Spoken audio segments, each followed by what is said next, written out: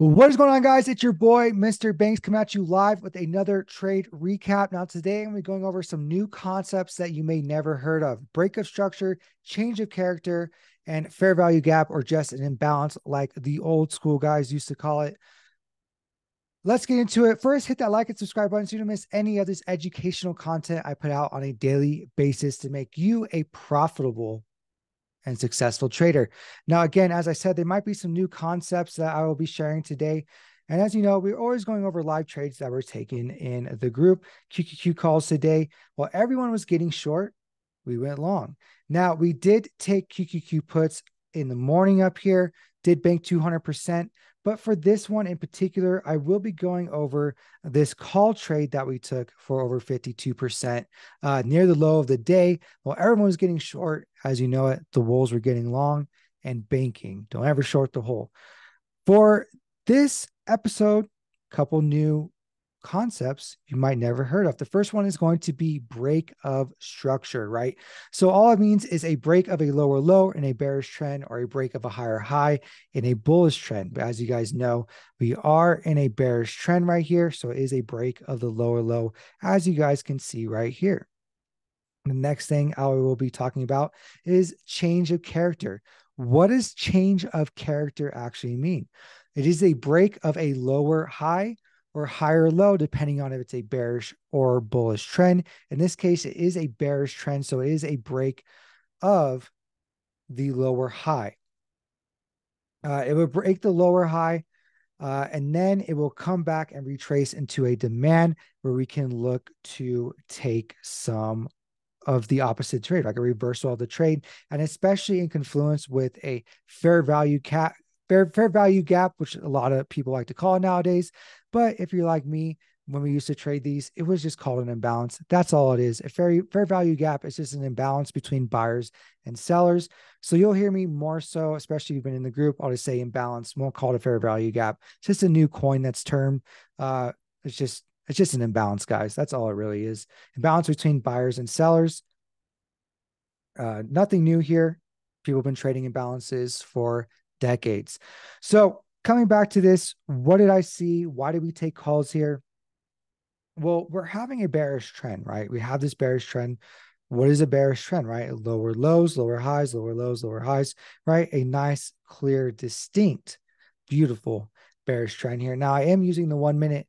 Typically don't use this, but today, especially when we're getting kind of in a choppy range near lows, I will flip to the 1 minute sometimes, and I will take trades like this based off of the 1 minute. Now, in this case, nice bearish trend. As I said before, the break of structure in a bearish trend is just a break of the lower low. So we had a break of the lower low right here, and then a change of character, which would be the break of the lower high. So we had the lower high here. We had a change of character right here on that break of the lower high in that bearish trend. Perfect. Now we have two things going for us for this type of setup. Now, essentially what it is we have a nice trend and we have the break of the trend. If you want to put it in layman's terms, that's all it really is just a break of a trend. So we have the trend come down, we break the trend, and now it is coupled with this fair value gap or imbalance, right? It's just an imbalance that we have here, and it's actually a very beautiful imbalance to fill, right? I mean, this is probably A plus picture perfect of this type of setup. So we have essentially a break of the trend of the bearish trend with the break of structure into the change of character. So that's something you want to see, right?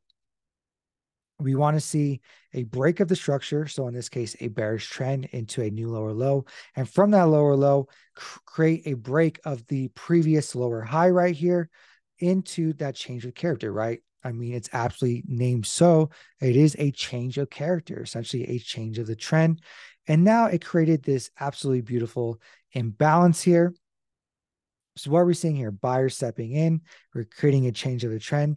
We come back down, fill this imbalance, right? Fill this back into this demand between buyers and sellers. Some leftover buyers are essentially what it is some leftover buyers are in this area in this imbalance.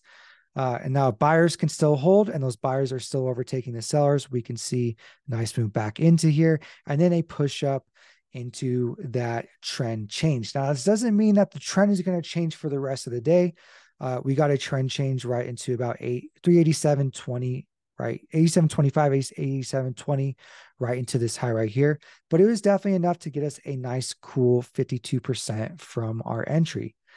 So again, a couple new subjects or terms for you: break of structure. Uh, Again, it's just a break of a lower low in a bearish trend, a break of a higher high in a bullish trend, and then a change of character, which comes after the break of structure. In this case, since it is a bearish trend, it is a break of the lower high, creating a higher high. And with the confluence of this fair value gap, right, a nice imbalance between buyers and sellers. Essentially, there was leftover buyers within this area. It comes right back down. The buyers step up their game again, filling that imbalance. And then we have a nice push up into that trend change. That is why I took these calls here. Something new. I do have a couple of videos previous about this as well. I do have a thread on it as well on Twitter, but it is something that we could talk about further. I don't always use this. Obviously, it's not something that I use every single day, but again, it is in my hat of tricks of strategies that I do use throughout my trading. So this is just a new introduction, probably to a lot of you, of this type of trade and this type of setup that we actually took today. And I hope you enjoyed it. I know there's some new terms. Maybe go Google, break a structure, change a character, get familiar with these terms. I know there's a lot of other videos out there for you.